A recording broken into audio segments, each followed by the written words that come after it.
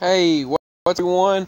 I covered this for copyright purposes, but when I was making my previous video, they gave the vote to the Democrat in New Jersey. But take a look at this. Does that make any sense?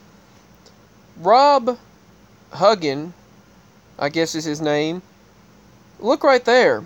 He got 11,512 votes, while the Democrat Bob Menendez received 10,841 votes. 2% less, it shows.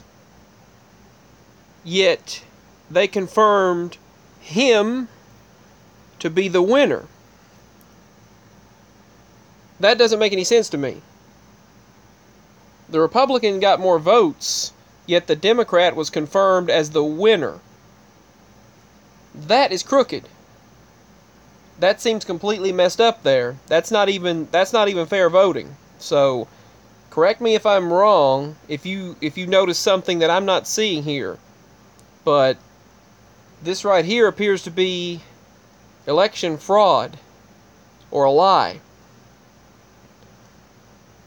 Tell me if 11,512 and 49% is not greater than 10,841 and 47%.